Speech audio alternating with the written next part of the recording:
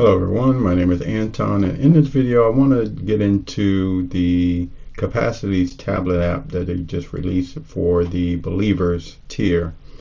So if you're a believer on the Capacity plan, and you can get access to this application. Now, just to give a sneak peek to those who don't have access to it, we can see here that right off the bat there's one main change to the application, and then there's another thing that's missing that I'll show that is on the other apps that was not included in the initial release of this app. The first thing that you have here on this app that's noticeable is you have this bar on the left hand side that has that gives you access to your objects, your journal, to the AI, to search, to be able to add things, and so on and so forth. Now, this bar, for me, right off the bat, I don't see why it's necessary, just because if I open up the objects pane here, I would expect that the pane here would be the thing that you introduce into the application, just like it is on the desktop and on the web, and then you're just able to collapse and expand this particular pane, similar to what you can do here on the right hand side. So if we go ahead and get out of that and we come to the right hand side here, we can collapse and expand this right hand pane. This is something that I'm not sure why they did not include it the same way over here on the tablet app, but yeah, it is a change that they've made here.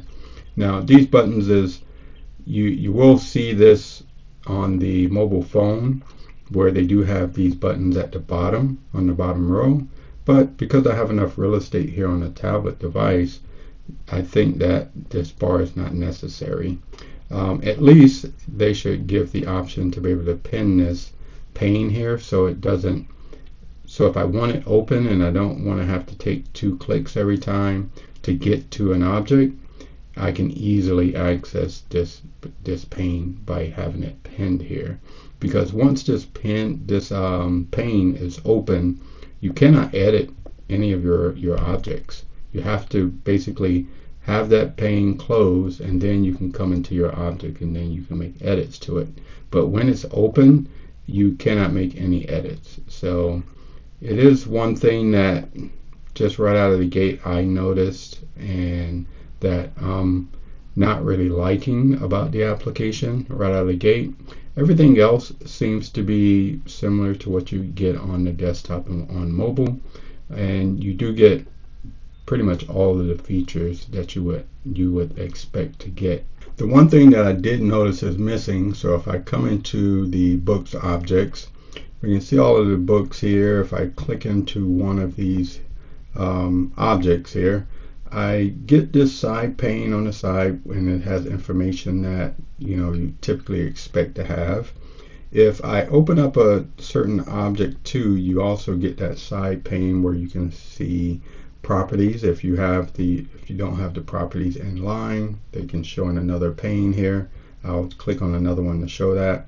But what I do not see is the actual map. So I have not been able to find access to the map view where you could start seeing your network and your connections between other objects within your environment here.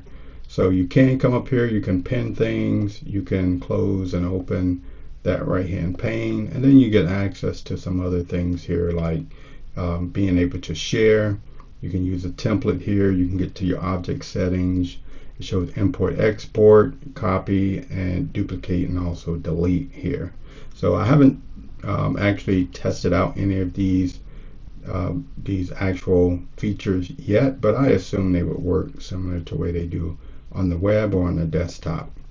So let's go into another object here. So like if I go into a note, let's click on a note here, and just to show that you do get that properties pane, I can click on there, and then I can come in here and I can add a property to this particular note where it's applicable. So right out of the gate, the changes or things that are missing is the map, and then the next notable change is going to be that bar here on the left hand side, where you can come in here, you can add objects, you can do search, you can do the AI chat here if you have that enabled, and if you're on the pro plan.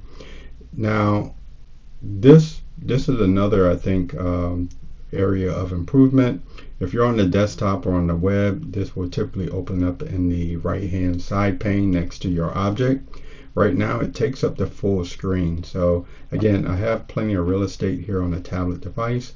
I would expect this to open in a side pane next to the object so that I'm seeing more stuff on my screen that I can interact with and I can work with. Right now, if I come into here and I actually access something or ask the AI chat something and it gives me back a response, I still have to kind of go back and forth here where I don't see my other objects if I need to have those as references. So I can come in here, let me close that. I can open up the journal. We saw that open. You get access to your month, week, and day views there. You can click on the today. You can go back and forth in the timeline there. And you get your calendar on this side. You can close this if you want. And if you want to go full screen here, they also have that set up there. And if I open this up here, it gives me the outline for this particular journal daily note, similar to what you would if you had an object open. And you still do not get, again, that map does not show available. You can click on the objects button here and it opens up this pane. You cannot lock it in place, so you have to just pick an object and then start working on those objects, like in this particular case here. And then at the bottom of this right bar or left hand bar, you get the trash, you get the settings that you can get to. The three dots will open up the a pane where you can get to your academy, the guide, feedback. You can change between light and dark mode here as well. So if I go ahead and click on the light mode there, we can see how bright that is, and it is very bright. I'm not sure if I might need to compare this to the desktop, but you can see on the light mode things seem to be a little bit more washed out. Let me see if I click out of there. Okay, so once you click out, then things do clear up again, so that's not too bad. I still prefer the dark mode just because it's less harsh on the eyes. So, and things are a little bit, I'm clicking on things and sometimes I'm clicking twice because it's not reacting as fast as I would expect it to. So let me try that one more time. If I click on there, yeah, you have to wait a couple seconds before it actually does what it's supposed to do here. So I'm going to click and then it changes. So there's a little bit of a delay there in the execution of the clicks that I'm performing on there. Let's go into one of the other areas here, and at the bottom where you have the light bulb, if I click on that, you get the ability to see your spaces. You get to create a space, and then you get the ability to get to your space settings. Outside of that, if you're in your objects area, you still get access to be able to do filters. You can actually do your sorting. You can get access to the different views. So if you want to change it to the list view, see if we can change it here. And still, even now, I'm getting that delay in the app. So like I'm going to click and then it change over. So you can see from the time I say click and you kind of hear the click, it takes a little while before it makes that change. So there is a little bit of a delay going on here where I assume they'll have to do some optimization based off of feedback. Then we have, let me see what these three dots at the top are for. Okay, you get to open, create templates, create a query. You can do your new collection from here, object settings, and deleting the object itself.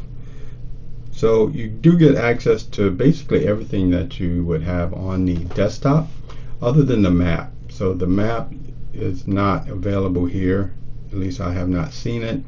So yeah, that's something that they will probably bring later on in the next iteration or release of this app. And then you have this left bar that is stuck there, and you don't get the ability to kind of pin this object pane here. So just some of my feedback here that I will definitely be leaving comments to Capacities and their dev team. Hopefully that, you know, it will help improve this, and hopefully others are feeling the same way and have some of the same feedback as I do about this particular part of the application in these areas where they, you know, probably could improve the user experience for everyone. Alright, so that's going to be it for this video. If you like the content on this channel, don't forget to like and subscribe. And until the next time, have a nice day.